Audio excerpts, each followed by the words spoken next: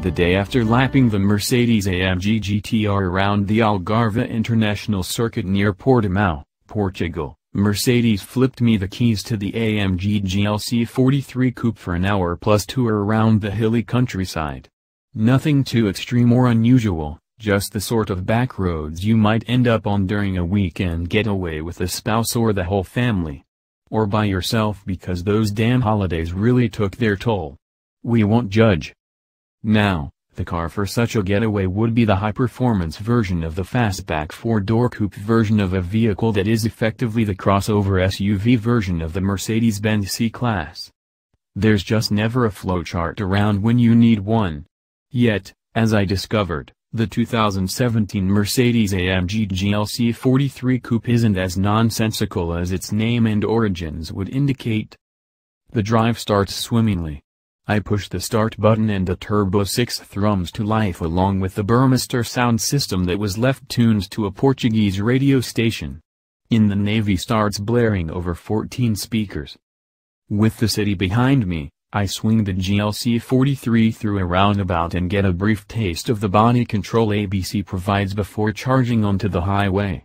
The 3.0-liter turbocharged V6, hand-built by one guy in Affalterbach, produces 362 horsepower and 384 pound-feet of torque. I don't think it'll make you giggle like an AMG V8 will, it's not quite as torque-rich or boisterous for that. But the engine represents a clear performance upgrade over an impressive turbocharged four-cylinder in the GLC 300.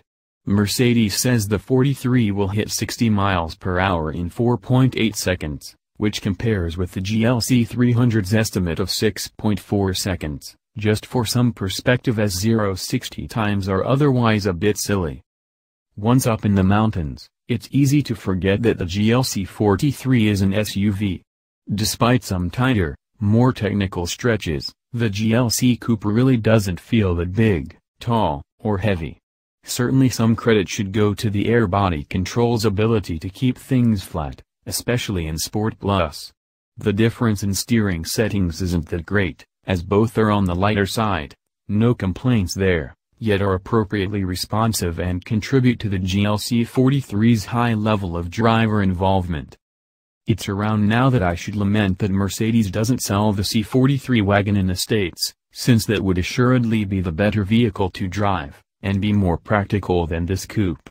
As it is, though, we're stuck with the GLC 43 and in all honesty, it's pretty darn good. The cargo area is also quite obviously diminished in the coupe. By chopping off the boxy top bit, the GLC coupe loses the versatility you'd get with a squared-off roofline. On paper, however, the difference isn't that great. The coupe has 17.3 cubic feet of space with the seats raised, effectively a very large trunk, versus the regular GLC's 19.4. Lowering the seats creates a maximum space of 49.4 cubic feet, which is smaller than any conventional roofed compact SUV, but again, not that much different than the regular GLC's 56.5 cubes, which is among the segment's smallest figures. Mercedes has yet to announce AMG GLC 43 pricing, but it will almost certainly be the priciest GLC yet. When you consider the price premiums beyond the cost of a normal GLC 300 when opting for the coupe, $4,800, and AMG GLC 43, $13,750, a base price of around $60,000 is likely for the fastback model.